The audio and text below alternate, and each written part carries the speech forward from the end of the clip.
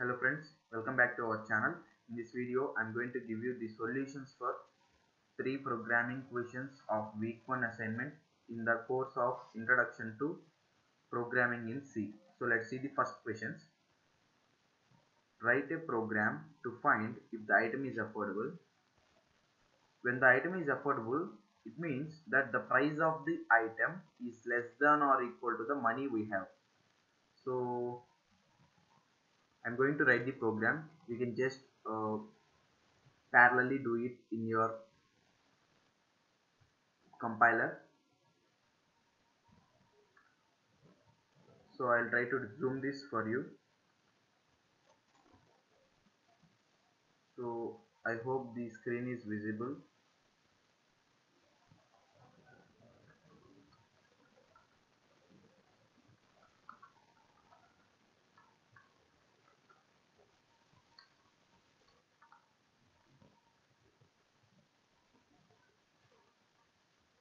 And next I'm going to write the main function.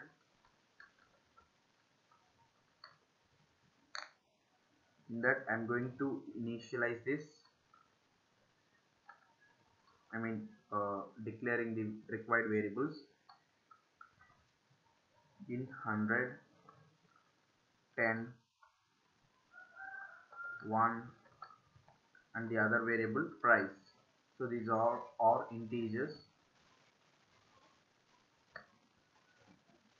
and I'm going to read these values. So I'm using scanf. Here percentage d represents the integer values we have to read. So here we have to read 4 values. So I'm using 4 times of this percent d. I'm closing this and I'm going to read these values in the order that I want. So ampersand 100, ampersand 10, ampersand 1 and ampersand price.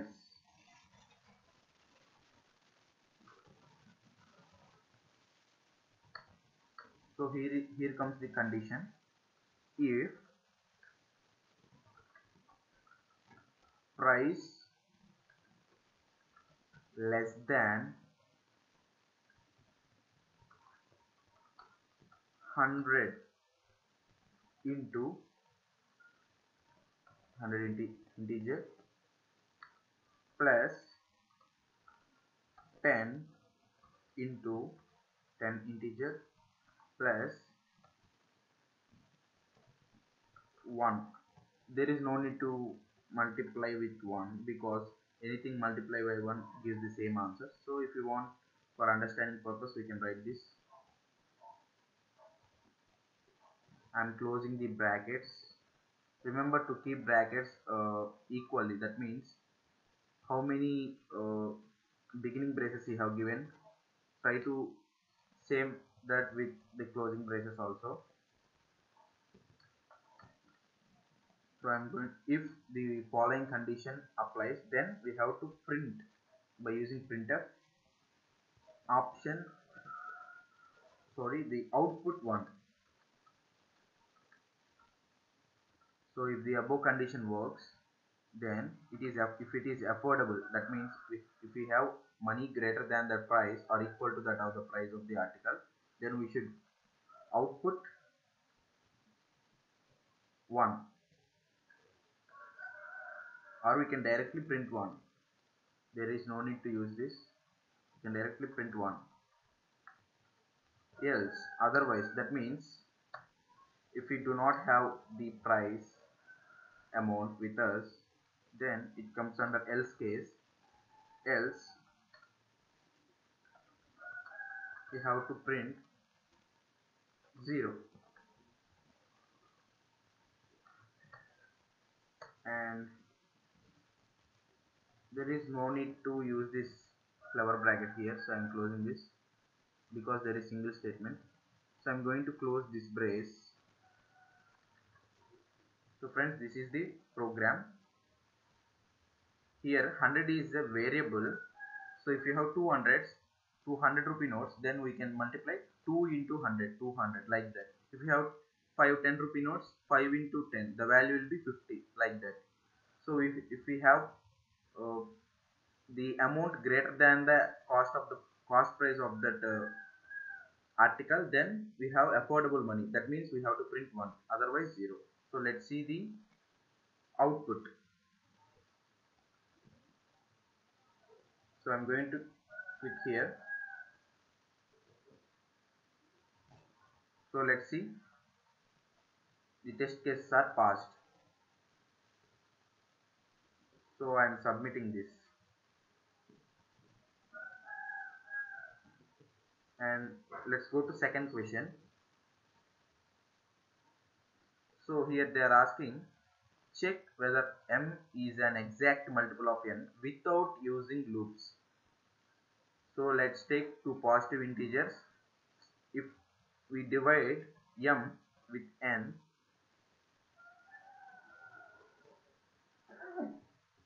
then we have to output 0, otherwise 1. So I'm going to do this. I will again zoom that for your convenience.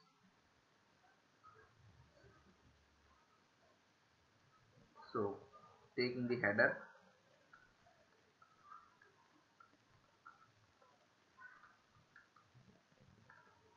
and next taking the main function. So first we have to read two variables, int and m comma n. So they are saying that m and n are positive integers. So I'm taking the logic. If this is not mandatory in most cases, but according to the given statements or constraints, I'm taking that if m greater than 0, here we have the symbol ampersand ampersand. It means if both the conditions are obeying, then only. If m greater than 0, ampersand ampersand, n greater than 0, that means if both m and n are greater than 0 only, then this condition applies. So if m and n greater than 0, then scanf, we are reading the two variables first of all. So %d space %d ampersand m comma ampersand n, and closing this. So what is meaning by exact multiple? So, suppose uh, 2 is an exact multiple of 4. That means if we divide 4 with 2, then we will get 0 remainder. And also 6 and 3 are exact multiples, then we will get 0 as remainder. So if we get 0 as remainder, then it means they are exactly divisible. So to represent remainder, here we will use percent symbol. So if m percent n, it means if m is divided by n, if it gives 0 remainder, that means m percent n is equal to 0. The two equal symbols represent if the value is, so m percent n value is 0, then m is divisible by n. Here we will print the output as 1, because here the question says that if m divides exactly by n, then print 1. So I'm printing 1. Else, it means if m is not exactly divisible by n, then print 0. So I'm printing 0 and closing the condition, and also the main function. So friends, this is the program. So let's see how it works. So I'm going to compile this. So friends, here you can see that both test cases are passed. So let's move on to the third question and final question of this week. So third question, here they gave three integers a, b and c. If they are strictly increasing or decreasing order, then we have to output 1. Strictly increasing means a greater than b greater than c, or decreasing means a less than b less than c. If anything of these two, then we should print 1. If they are not in order, I mean order, it may be increasing or decreasing, then it should print 0. I will show you this. I will again zoom this. First of all, yeah, you can see this hash include.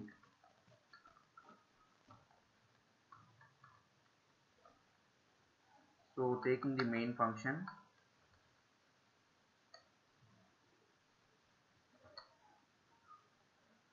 let's read the three variables.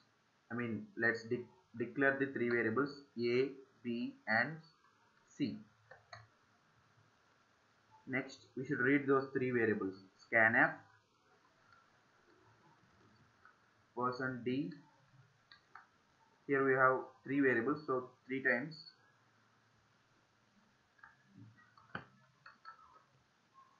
and closing this, and the order a, b, c. So here the condition comes, and most important part of this program. If here strictly increasing or strictly decreasing, we can mention like this. There is strictly means there is a continuous flow of increasing or decreasing. So if here we will get two conditions. So I am taking again a brace. If a greater than b and b greater than c, that means a greater than b greater than c, that is a strictly decreasing order. And also anything of the increasing or decreasing may be taken as single one. So I'm using two pipe symbol. Here the pipes represent any of left or right condition works, then the output will be the following one, like that. So here we took, first of all we have taken the decreasing condition, and now we'll take increasing, strictly increasing condition. A less than b and b less than c. That means a less than b less than c. Here it is increasing order, strictly increasing order. So if any of both conditions is obeyed, then we should print output as 1. Else we should print the output as 0. And we are closing this main function. So friends, this is the program. Let's see how it works. So let's compile this. Yeah, if you see this, the status is passed. So these are the solutions for these programs. So if you find this video helpful, please subscribe our channel, like this video and share to your friends. Keep supporting our channel for further videos and assignments that we upload in this channel. So until then, be safe, be happy.